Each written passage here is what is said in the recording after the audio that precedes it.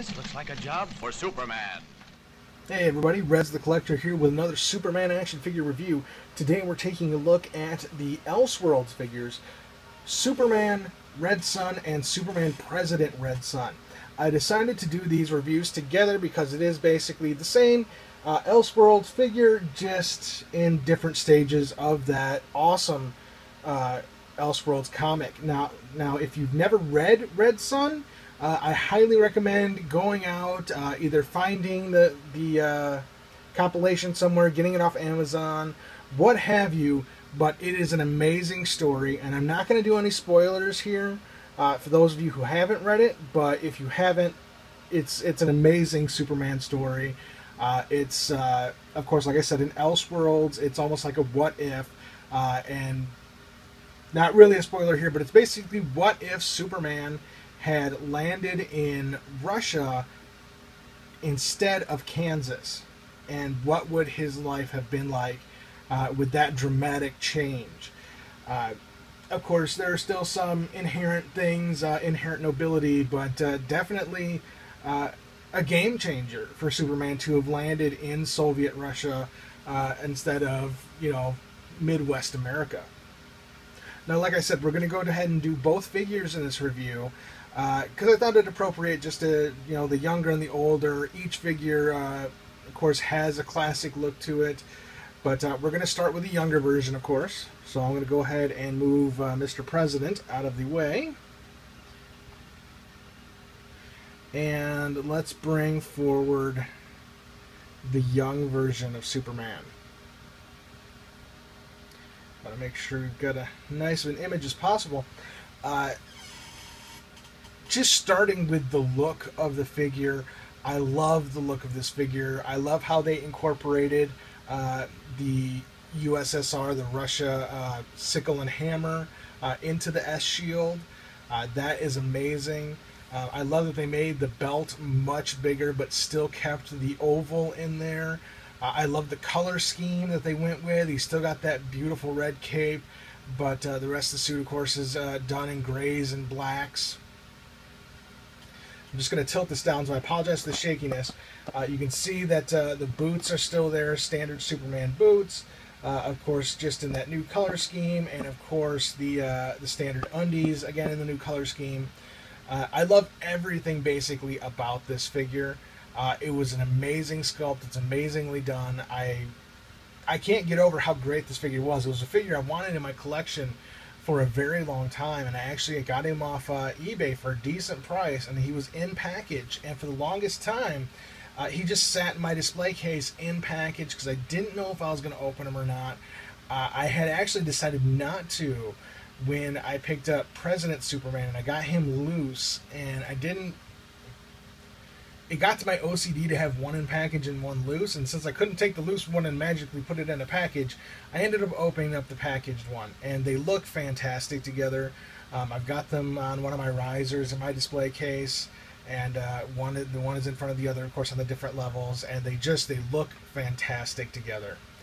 Now, the look he has here is a big, bulkier Superman. It very much reminds me the face and the body, and he may have even done the art for it. I didn't look it up before I started this review, but it's very much an Alex Ross looking Superman, very much in the face, very much in the way the body is sculpted. Now, one thing I did particularly notice about the Superman and I love is the lines that are used. You can see here on the chest, and then going down into the ab muscles. These are very distinct lines that they're using, very angular. We don't have much of a rounding. I mean, there is a rounding there, but not like you would see in a normal Superman figure. It's just that nice straight kind of cut line, and then again here in the abs, the way that the abs get bigger as they go up towards the chest muscles. Very, very good sculpting on this figure. Again, here with the ribs and going down into the belt. The sculptor of this, and I'm sure that a lot of my friends will know who it is. I'm not sure. Could be a Bruckner, but it's a fantastic sculpture. It's an amazing representation of the artwork in the Red Sun comic. I love that face. It's very stern, very much makes you think of the Iron Curtain. And of course, it's one of my reviews, so he did fall over. Now, this particular figure came with both a stand, standard like a Elseworld stand that said Red Sun on it, and then of course he came with the red and yellow Russian flag. Of course, we can see that here with the hammer and sickle on it. So of course, in the display case, I do have him holding the flag. Now, one thing I do wish I wish I had the 4 set that came with the Bizarro from the Red Sun, which was an amazing figure as well. Unfortunately, I have not been able to pick him up. I am still looking for him as a loose figure because I don't want to pick up the 4-pack because I've already got the Superman from it. So I'm definitely looking for that as a loose figure, and I hope to get him someday. I'm sure I will, because that is an amazing Bizarro. He's got a different chest emblem as well. It says US instead of that Russian sickle and hammer. So yeah, like I was saying, this reminds me very much of an Alex Ross Superman in the body style, the cuts, just the way the figure was done. It was done when they were doing those figures that had very little articulation and looked more statuesque. And that's definitely what this figure screams to me is statuesque. I mean, you can move his arms. He's got ball jointed arms. He's got a standard swivel head. There's not a ball jointed head. You can definitely get some good poses out of him. But this is a figure that's basically meant to be in that museum pose. This is a figure that you're not going to get a whole lot of great posing out of. Mostly, you're going to get some good poses maybe out of the arms and the head. The legs, the way they move, it's not great for posing. At least like standing on anything or stairs or anything like that. Because of the way the legs move and the way that they're angled, it's not going to work like that for this figure. And that's fine. He looks just fantastic just standing there with that flag and in that museum pose. Now, we've already talked about some of the colors, but the colors really pop out on this figure because of the gray and the black tones. The colors that we do have, like that red and that chest symbol, you can just see how well that just pops off that chest. It's just beautifully done because everything else on it is so subtle. All we've got is the red cape, the parts of the symbol, and that belt, and everything else is just gray, black, and of course flesh tone. So it really makes all of those little details pop off of this figure amazingly. I also like that it almost looks like it's a tight sweater or something when you get down to the sleeves, because you can see that these are almost like just standard sleeves, and it's got like a lining on it. You can see the wrinkling coming up into the sleeves. It's just amazingly done. And again, I can't get over how great that head sculpt is. I mean, you can see how prominent the cheekbones are, and that severe looking eyebrow, and that just amazingly just parted hair, and that wonderful S-curl coming off the top. Now, when we do a full 360 of this, you can see how amazing the cape is. It's blowing in the wind, going off to the side. Now, this version does not have any symbol on the back of his cape. But it is just an amazing figure overall. It's one that I highly recommend any Superman fan have. Again, I highly recommend reading that story if you haven't done so. Let's take a quick look at articulation. As I said, he's just got a straight, just back and forth head. So, I mean, you're not going to get a lot out of it, but, I mean, you can really get the cool looks with him looking at the flag and kind of looking off to the side, you know, in that kind of Red Sun image. We do, of course, have ball-jointed shoulders, and we've got some decent movement out of those, but we have no bicep swivel. We, of course, have got an elbow bend, and we do have a wrist swivel. There's no ab crunch or rotation to speak of, and as I was saying, with the leg movement, you can see how kind of awkward he is to stand the way that leg bends. So he definitely looks much better just in that standard museum pose. And as you're seeing here, he doesn't have any kind of rotation here at the thigh. He's just simply got a knee bend and no ankle rockers. So that is fantastic. Definitely a figure that's meant to be kept in this museum pose.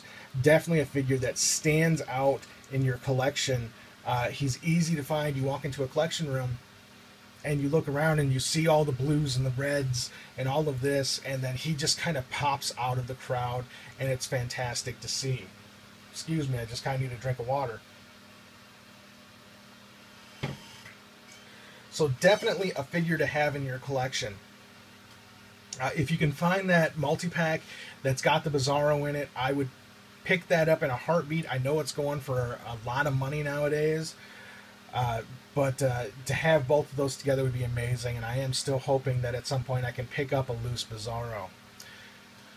Alright, that about does it for this figure. Let's take a look at his older counterpart. Now this was an eBay purchase. He again came with a stand. The only thing on him is when I got him, the way the guy had packed him, his S-curl had actually broken off. Now I've glued that back on, but I didn't do the greatest job. As you can see, I have large hands, and this was delicate work. And I asked my wife for a pair of tweezers, and of course she didn't have an extra pair of crappy tweezers to give me, and she wouldn't give me her good tweezers. So I ended up having to try to do this. It wasn't good, so I'm not real happy with how I got that glued on there, but it is at least on there, and I'm not going to lose it. So there's that. Now, as you can see, this is an older version of Superman. This is called the President Superman figure. And as you can see, there's some distinctive differences between the younger version and the older version. The older version looks more stooped, as if the weight of the world is kind of crushing him down. And of course, if you read the comics, you can get a feel for how difficult things are for him. Trying to basically run the world and keep everyone in line, and it's not an easy thing for him, because he still is Superman. He's still the good guy, even though he's had to do some really craptastic things. He still has that heart in him, that Superman that we all know and love. As you can see, there were some variations done to the costume, going from the younger hero of the Russian people to actually being their leader. One of the most distinctive changes, of course, is making that face look older. We've still got those severe eyebrows, but they've gone even more severe. They're lower and closer to the eye. It gives the eyes a much darker and almost, I would say, haunted to me. It's almost a haunted look. So definitely we've got some good changes in that face, but it's still the same guy. You can tell going from this younger version to this version that's had so much stress put on him, that it's just that older version of that very same man. We can see here he wears a collar in this version with the 2 golden stars on it. And then that goes back down into that standard red cape. Of course, this one is coming much closer to the center of the chest instead of being out towards the shoulders like the younger version. He's a lot less defined in this older version, especially when it comes down to, like, say, the ab muscles. But I love the way they did it. I love the way that this is, a shirt that isn't skin tight on him, and you can see the wrinkles in there. I mean, you still got the big pec muscles, but it's not skin tight. You can see the wrinkles, and that is another thing that kind of denotes his age. That this costume isn't the skin tight thing that he was wearing before. That it shows that a more mature, wrinkled guy. This is him years later. This is him that's had all this weight put on him, and he's still standing strong. But as you can see, there's a difference between determination here and almost sadness here. Now we can see that the symbol on the chest has changed as well. Not a lot, basically just in coloring. The hammer and sickle is not as bright, and the background is a much lighter gray to go with this costume opposed to the darker gray of this one. We've added some large black gloves to this. The belt has, of course, changed. The 2 side portions of the belt buckle are gone. It is a solid piece instead of being broke apart with the little yellow or gray strands here that's like loops going on the belt. And of course we've got a small symbol there in the belt buckle that is an identical one to the one on the chest, having the hammer and sickle in it. As you can see here, the underwear is completely gone. He's just wearing gray pants, and again, we've got that wrinkling in here. The legs much more defined than the chest area, but again, it's an older man that, you know, I wouldn't say past his prime, but yeah, you get what I mean. I've already gone over. I'm not going to keep going. And it's like beating a dead horse. And of course, to match those gloves, we've got these nice, shiny, like rubber or leather boots. So very cool look for him here. Of course, we've also got this, which is the head of Brainiac. Now, as you can see here, I got the little rubber strands that around that to hold that in place.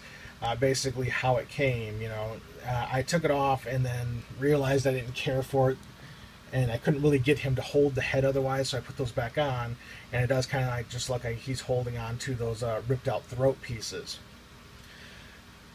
Now, in taking a look at the complete 360, again, there's those boots, very almost Star Warsy type of boots. He's got this big, beautiful red cape, and on the back of this one, we do have a symbol, and of course it matches the front symbol, but it's just done in gray, and I love how fantastic that looks. Again, you see his head is just kind of hanging low. It seems like the weight of the world is on his shoulders, but overall, it's just a fantastic figure. And like I said, to have them side by side, to basically see what time has wrought on the Man of Steel, to take him from this idealistic servant of the people to this just hunched over ruler who's trying to keep the peace. So it's a very well done set. It's amazing to look at. I know I keep repeating myself. Again, in the head sculpt, we've got that severe parting of the hair. We've got the nice S-curl. Basically, all the articulation is the same, except for I don't believe the gloves rotate. If they do, I can't get mine to do it, and I'm not going to try messing with it. But everything else, the articulation is basically the same. We've got hip, knee, nothing at the ankle, no bicep. We've got the ball jointed shoulder, elbow, and then again that swivel head. So I'm not in any way disappointed in articulation, because when you look at this guy, he doesn't need articulation. He's not meant to be articulation. He's articulated. Sorry, guys. He's just an amazing figure on his own. Now, while I do believe that each one of these figures did deserve a review on their own, I did want to do them together. One, because I've got a heck of a backlog going for reviews, and I wanted to get something out to you guys today. And two, they look amazing together. And of course, this is how they're displayed. But I really hope you guys enjoyed this. I know I was kind of all over the place in this review, but they are amazing figures. If you get the chance to pick up either of these guys, I highly recommend that you do it. I also highly recommend you read the Red Sun storyline. You can pick them up on Amazon. That's where I got it. I think you can get it for like $10. I've got the Kindle Fire, so that's where I download all my comics to. But I believe you can get the paper version as well, or go into your local comic store. This is one of those great graphic novels that every comic store is probably going to have at least one copy of it. And if they don't, they suck ass. Go find a new comic store. Because this is one of the greatest Superman stories ever told. And the ending is just mind-blowing. I will say that. Well, guys, I want to thank you for sticking with me through this. I hope you enjoyed the review. I hope that this maybe helps some people who are thinking about getting these figures make your decision. Either way, if you're going to get it, if you aren't going to get, not going to get it. If you're not going to get it, though, I think you're crazy, because these are amazing to have in your collection. But this, of course, is Reds the Collector. If you're not a subscriber, please subscribe to the channel. And as everybody else says, rate, comment, subscribe. Thank you very much for watching, and you have a wonderful day.